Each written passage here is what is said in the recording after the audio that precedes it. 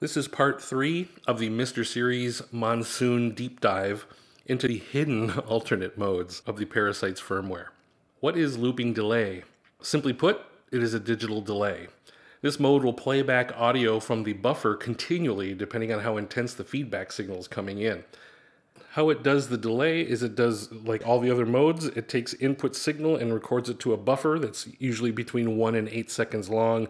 It reads back from the buffer based on position of where it's pulling the data back, and in that it is kind of like a delay time, because if it's down here towards the lower end, it's pulling out data early in the buffer, so it sounds like a quicker delay, and out here at the end is a longer delay. So first, let's go into looping delay mode by holding the button down for 2.5 seconds and then tapping until we get to mode 3. And now we're in looping delay mode. And now I'll start the clock and we'll listen to what it sounds like.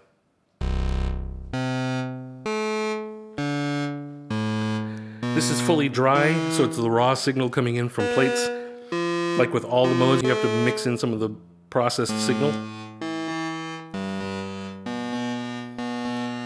So now we're going to talk about the sliders and their varying functions. Again, this slider acts like a time delay. So the further down it goes, the quicker the delay time.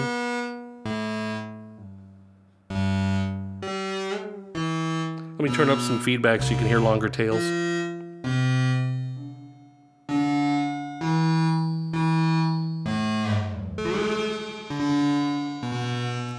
So again, this is acting just like a regular delay would.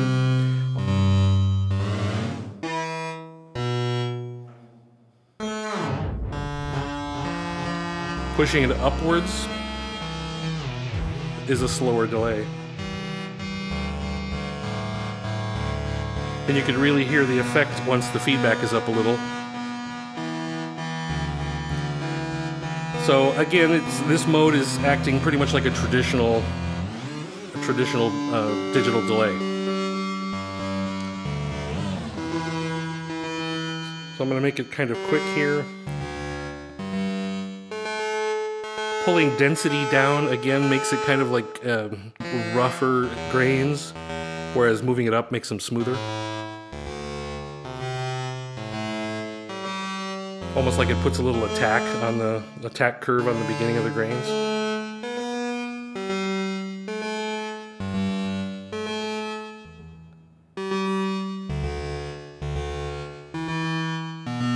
Now the size, I'm noticing, doesn't really seem to do anything unless it's in freeze mode. So if I put this in freeze right now and go fully wet, size is in the middle, but I'm going to bring the size down.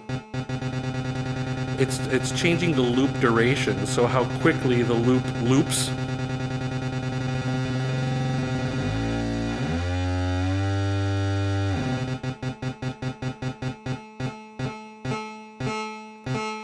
So this is again how quickly it goes through the loop, the little buffer that's in memory.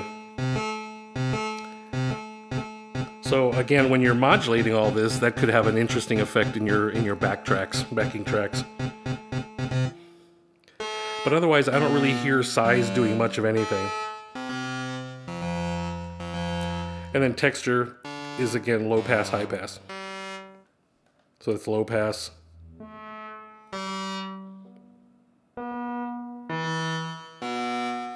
And high pass.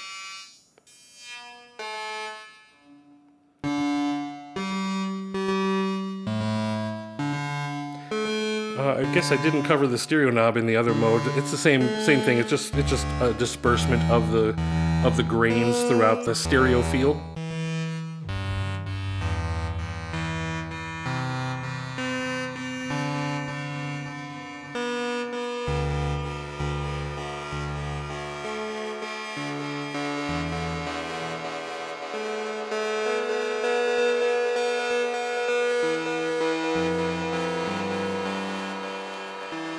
So then another interesting thing, of course, is this tuning knob, because remember, the tuning knob is what changes the audio that's in the buffer. So if you mix it with the raw signal and start changing that, that's when things start leaving the road and start start going off the reservation, as they say, and start having some pretty interesting sonic responses.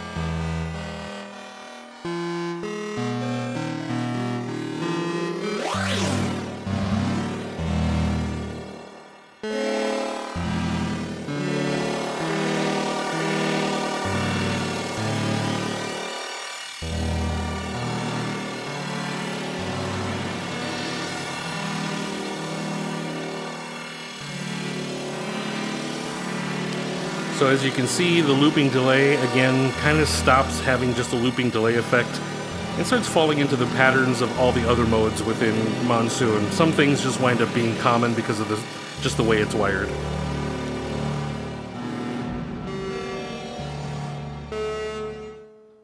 So I'm going to plug in a few of my modulation sources real quick, starting with freeze. My freeze gate here, it's randomly sent to turn on gate, turn on freeze and turn it off. I'm gonna throw some LFOs just around and see what happens. I'm gonna go into position and texture and feedback.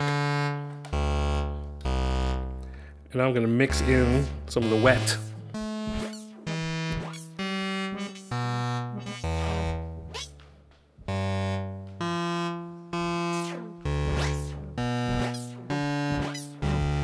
So you could turn up the wet even more to get some of that original signal out of there and deal only with the remainder.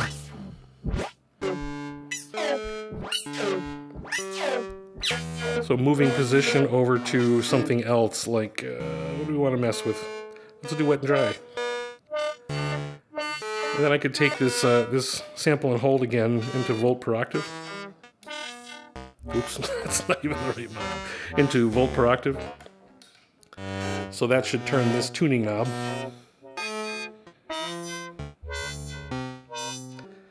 So again, you just wind up with a lot of interesting different sounds in here.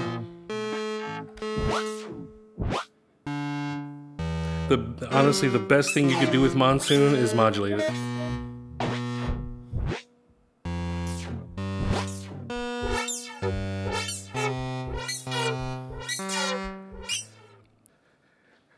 Once I start getting these modulation points in here, this is kind of where all these modes start to sound the same. So I won't go into too much more detail with that, but that is basically what the looping delay sounds like. Sounds just like a regular delay unit with feedback and stereo, reverb options, wet and dry mix, and time delay.